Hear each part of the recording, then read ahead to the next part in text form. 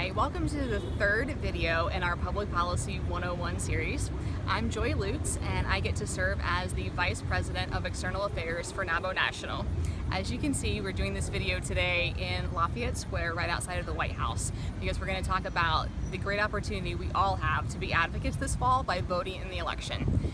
I know I've heard from several NAWBO members who've heard from others that a lot of people are thinking about not participating in this election, and I understand that every election, and this one in particular, can feel very personally vitriolic and vindictive, but we at NAWBO National really want to encourage you to take advantage of your opportunity to vote.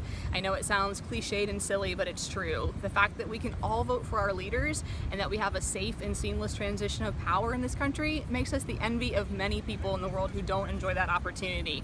So please think about registering to vote and participating this fall. And please remember, you do have to be registered to participate. There are real rules and restrictions that apply, so make sure you adhere to those.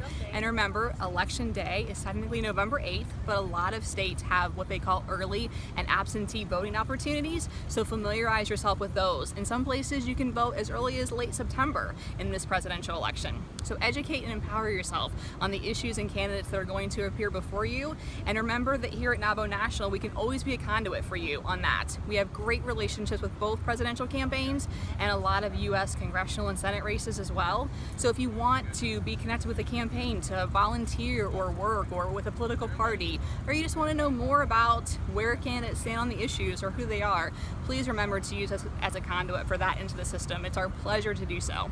And it's also our pleasure to announce that in order to encourage participation, we're going to host a friendly competition among NAWBO chapters this fall.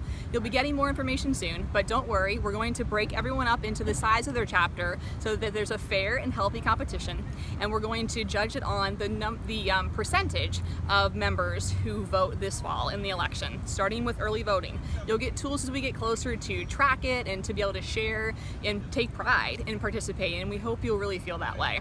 Remember, NAWBO was founded 41 years ago right here in Washington, D.C. to be an advocacy organization, and it's our pleasure and our privilege today to continue on that bipartisan tradition. I hope you'll join us in voting this fall.